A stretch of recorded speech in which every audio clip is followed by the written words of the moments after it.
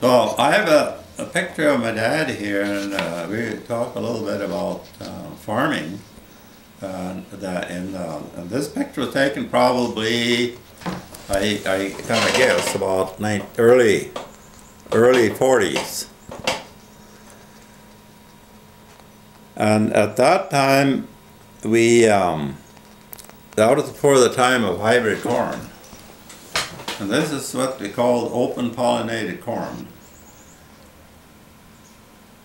And there was no hybrid seed. The seed for this corn was taken from the crop before, when we picked the best ears, the biggest ears, and pulled the husk back, and for most of the time we hung it in a room upstairs in a farm, so it would, for a real dry place.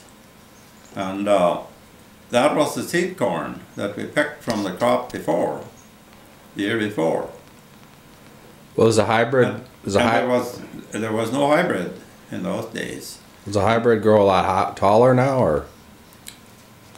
And this corn is probably, my dad was probably about 6 feet tall. Mm-hmm. And from the look to this, it could be probably between 7 and 8 feet tall, the corn. Mm-hmm. And the cobs, the size of the cobs are quite large. There was large crops. And this corn was raised what they call organic farming now, or sustainable farming. There was no chemicals involved. It was crop rotation and fertilizing from our own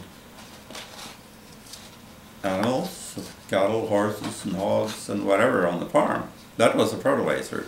Mm-hmm. And then we plowed down what they call green manure. That would be like alfalfa, Sudan grass, sweet clover, and they'd have sometimes plant that in among the grain, and it would come up in the grain. And when they plowed it, we'd get all that, they call them legumes in those days. And that was really helped to keep the soil soft and loose. And it put a lot of all the nutrients into the soil, back in the soil. And of course we plowed everything down, the wheat stubble and the oat stubble and the flax stubble and or barley or whatever we raised. And then the corn was left standing in the field in the winter to collect snow and to keep the soil from drifting. And then in the spring we worked the field up and planted small grain like wheat, oats, barley, flax, 1 year, and then the next year it would be corn. We never had the same crop.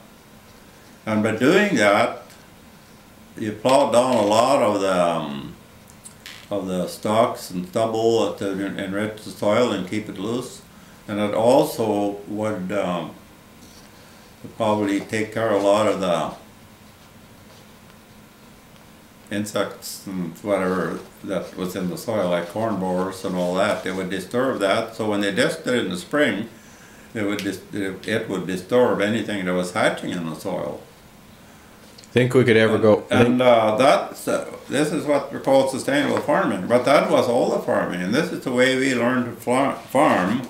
When we went to high school, we went to agriculture class. Mm-hmm.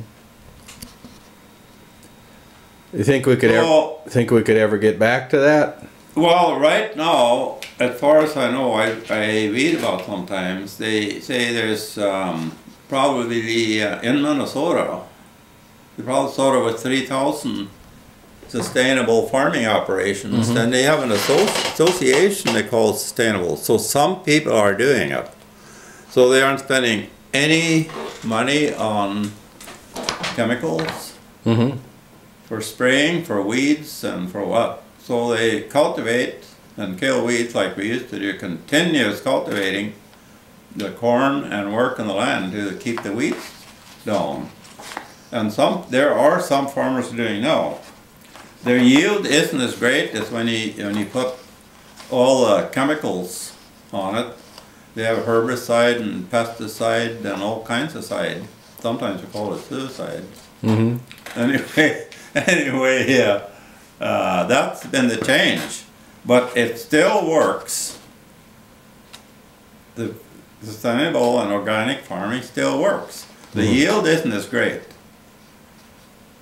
You don't get as many bushels of corn or wheat or whatever you're raising that way, but your overhead is much less, so it doesn't cost you an amount. And I've talked to farmers that have been doing that,